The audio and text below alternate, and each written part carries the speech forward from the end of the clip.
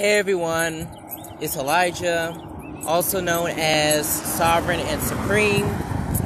In today's video, I'll be sharing 10 meditation ideas for beginners. Now, please let me know if you can hear me, and I will adjust my video accordingly. But I just have 10 ideas I'd like to share with you if you or someone you know is interested in meditation and all of its perks and benefits thereof. So first and foremost, I like to say you can start doing meditation no matter if you've already done it before or if you've never done it before. Which brings me into my first point, right or wrong. Right or wrong simply does not exist in regard to meditation. It's your own unique experience, and it is a very subjective experience at that. So it's a matter of gauging what feels right or wrong to you, but yet and still there's nothing you can do to necessarily mess it up. This is important to recognize because a lot of times in society we're taught, it's either this way or that way, my way or the highway. But a meditation is truly the best of both worlds. And it's a matter of just being you, being mindful of what works and what doesn't via a series of trial and error. Number 2, Rome wasn't built in a day. If you're expecting Rome in one day or one night, look elsewhere or keep building your empire. Or not your empire, rather, but your kingdom. Your kingdom. Focus on your progress when you're meditating, because that is what's necessary if you are to build Rome in your image. And the great thing about meditation is sometimes that image is revealed to you without you even having to try. It's a matter of not trying or doing, but rather just being. Brick by brick, stone by stone, piece by piece, vision by vision, image by image. That is how you build Rome in a day. And one thing I would recommend for meditation is to just gradually increase your focus. When you first start, there's going to be a lot of distractions, and it may be hard to tame that monkey brain within. But it's not a sign that anything is going wrong. It's just a sign that you are green in this area, and it's the first time for everything. So if you don't have the perfect meditation by the first try, that is okay.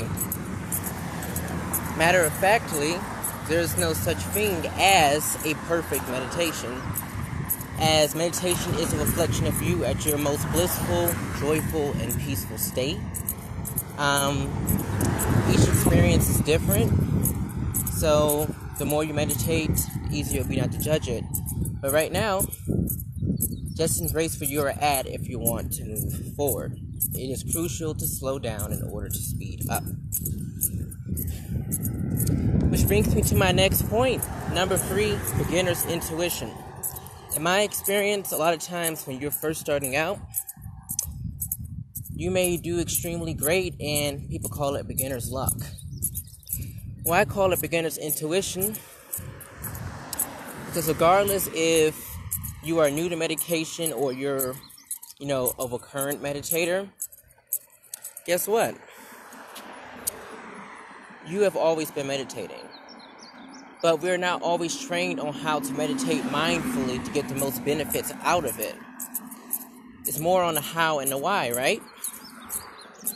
So it's important to just go with your gut and let the experience flow to you without trying to control it. Because the more you try to control the experience, the harder it will be to tap into your gut and go with that flow that is within and around.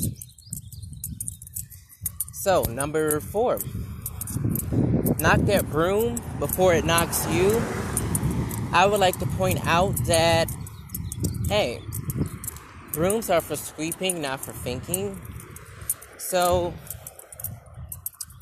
honestly, like I said earlier, there's no right or wrong way to meditate. And, you can't just take off to Mars with the practice of meditation. So try not to overthink the process and just let it happen. Let go of all expectations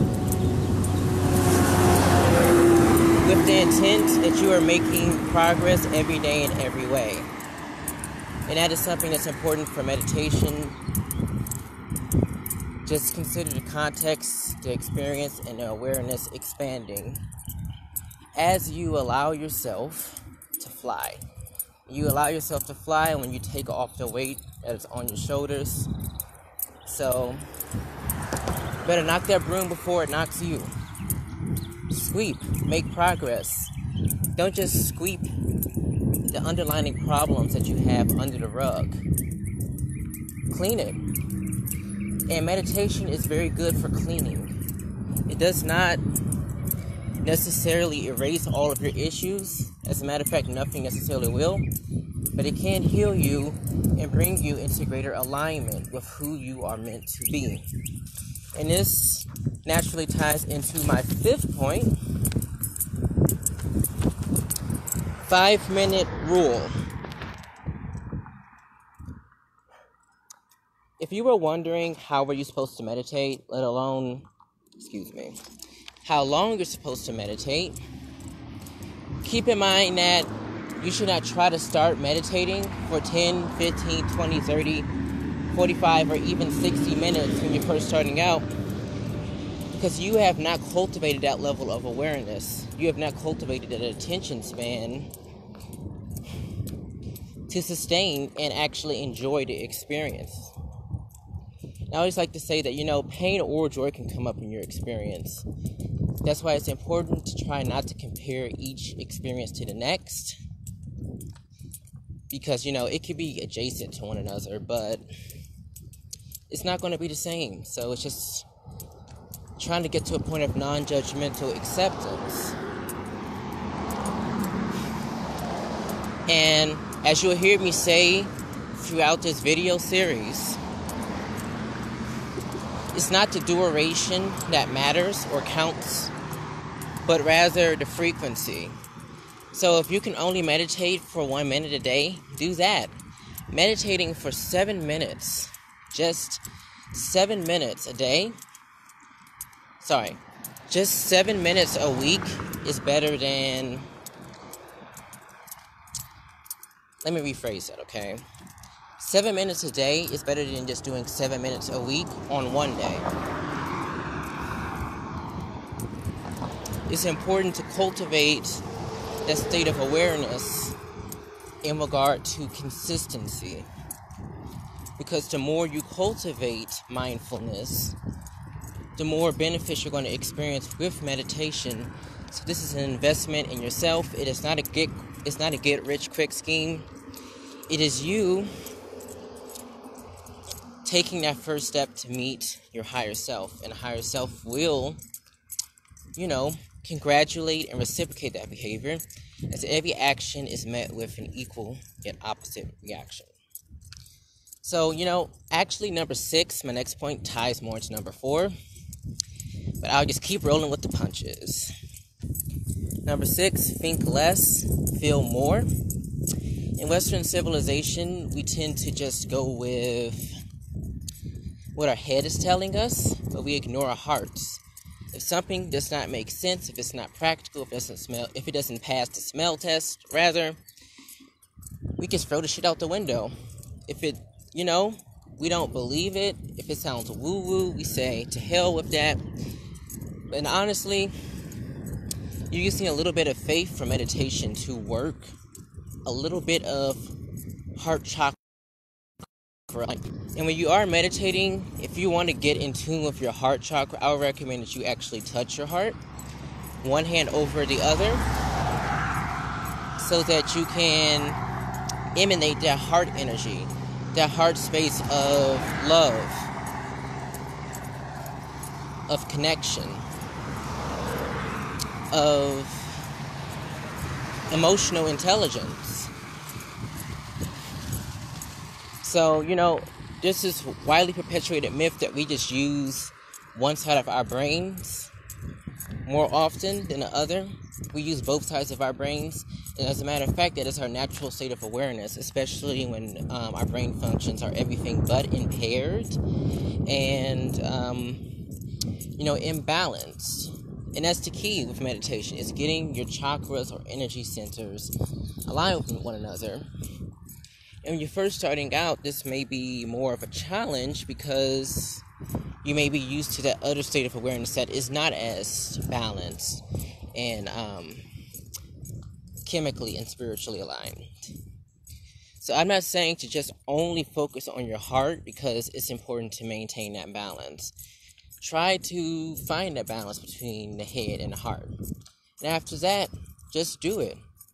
After you just do it, then it's important to be that balance you seek, and set the intention that sooner or later, that's exactly what you're going to get. So I will be talking more about this later, but meditation is an excellent catalyst for whole brain synchronization. Okay, number 7, I like to address the fact that there is an irony in out-of-body experiences. In my experience, sometimes it feels like, you're floating off into space, or you're drifting off into interstellar territory. One limb may feel bigger than the other. You may experience vibration in your bones, or in your skin, in your joints, your ligaments, or wherever. Sometimes it's psychosomatic, other times, it's the real deal. But the irony here, to me, is that you're always vibrating, but it seems like you are vibrating at a faster, quicker frequency when you are meditating.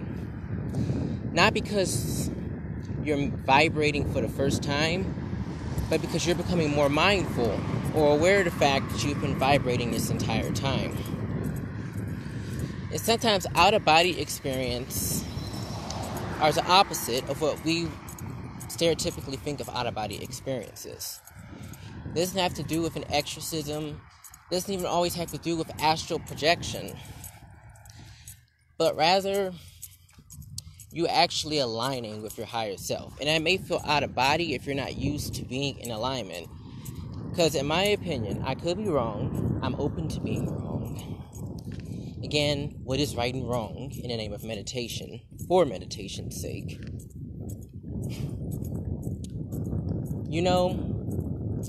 I think we come to Earth balanced.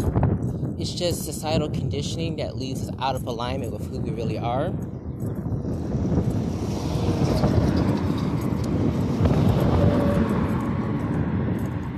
And for that reason alone, I think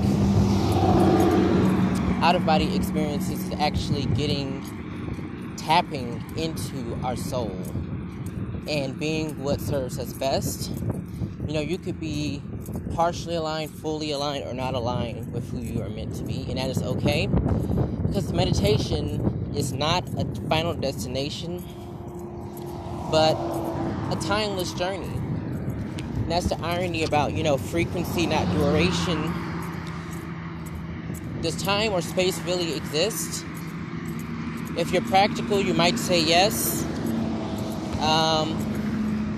If you're more holistic, you might realize, hey, time and space is a man-made construct. This is no different.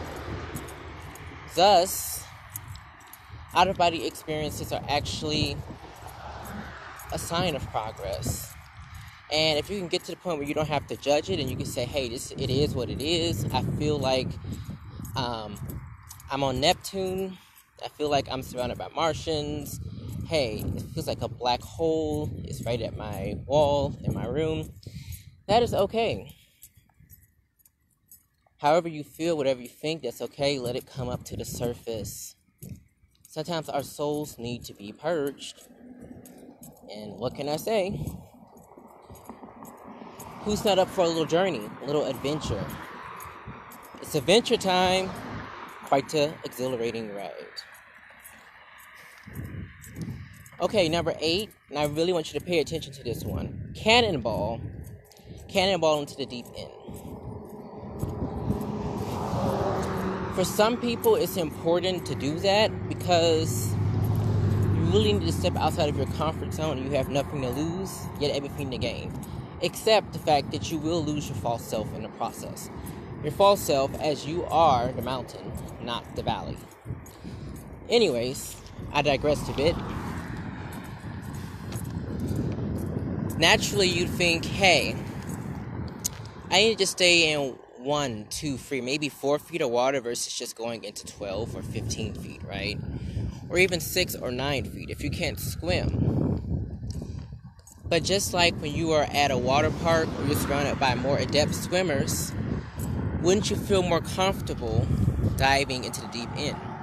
So that's why when you first start meditating, they recommend that you do guided meditation. So you have, practitioners who can guide you through how you're supposed to meditate and get the most out of it. Because you are the most impressionable and infectious with the energy you emanate when you first start out. And chances are you will vibrate more in the beginning.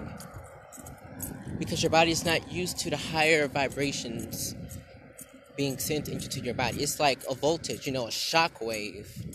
Your body has to get used to it as it steps up into the 5th dimension. So, if you're a daredevil like me, you would definitely dive into the deep end and try something that's outside of your comfort zone. And sometimes being counterintuitive is the best way.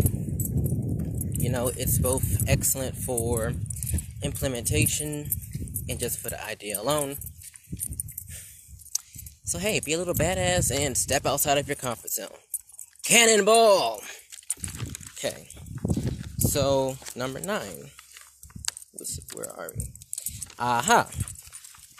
Work smarter, people. Be gentle with yourself. Again, to reiterate, it's not going to be perfect. Don't expect perfection. Expect progress. Set your intention on progress and try to be as specific as possible. And then just be it. Be concise. Be precise. And be pragmatic about the experience. Meditation is all about self-love. It's all about self-compassion. It's all about self-actualization. And most importantly, the journey to get there. It's an invaluable journey because it's a reflection and, by extension, a projection of your invaluable being. After all, you are whole, worthy, divine, and complete. And meditation is the cherry on top, as you'll see, as you gain more experience with meditation. Because meditation brings out the best version of yourself. And I'm not saying it's peaches and cream. I'm saying it's going to help you recognize that you are peaches and cream. And thus, you need to treat yourself as though you are your best friend. Because, as Demi Lovato says, which I think is super stupid actually, mine's the only heart that I'll have for life. Even Lady Gaga says, because he made you perfect, baby. You were born this way. So, be gentle with yourself. Accept every attribute of yourself.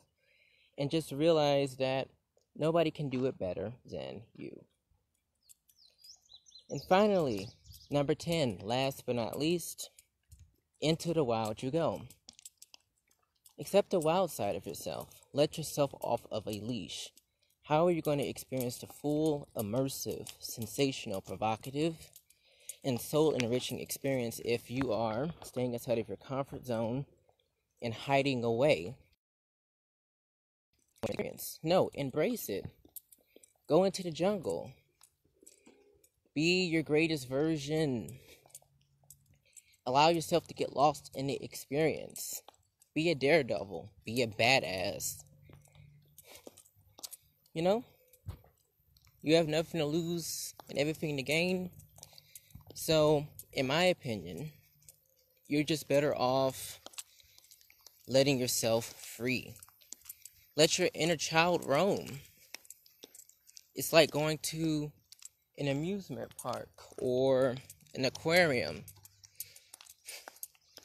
or a film festival, a museum, a concert. Allow yourself to get lost in the experience. Live for the moment. and step into your high vibe tribe. So once again, there's no right or wrong. Rome wasn't built in a day. Beginner's intuition. Knock on the broom before it knocks you down. Knock on wood. Okay? 5-minute rule. Think less, feel more. Out-of-body experiences are a sign of being in the highest alignment. Cannonball. Be gentle, work smarter, not harder. Be lightweight. Lighter than a feather. Hey. Oh yeah, no, by the way, the higher your vibration, the lighter you feel. The lower it is, the heavier you feel. Feathers and Bricks 2.0. And number 10, go into the wild. Let yourself free. Break yourself free. Make it. You are a beginner. You're just starting out. But that's what makes you the most special. Because there's infinite potential for you to get everything right. Simply by saying there is no right or wrong. And embracing the fact that you've got this. So I hope that my video helped you. I would like to encourage you to subscribe to Miracle Meditations or mymiraclemeditations.com. And as always, to join the community and to like, love, comment, and share my YouTube channel, Sovereign and Supreme. You know, it's a real pleasure being out here today in nature. And, you know, I'll make a video about walking meditation because that's what I'm doing right now. Just FYI. My next video will be about how to boost your mood with meditation in seven different positions that you can try. Positions. Well, until then, take care. Remember to subscribe to my Miracle Meditations and Sovereign and Supreme. Share your thoughts, leave a comment, and let's get things started.